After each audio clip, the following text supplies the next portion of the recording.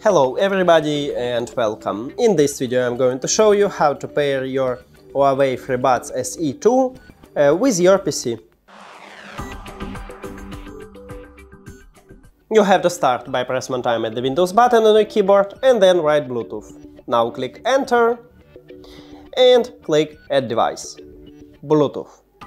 After that, open the charging case and press and hold both of the touch areas until this LED light starts flashing white. Here we go, and now we enter to pairing mode, so we should see it at the device list.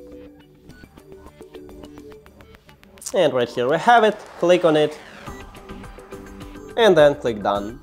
We did it! Thank you for watching this video. If you found it helpful, please consider subscribing to the channel and leave the like on the video. See you later!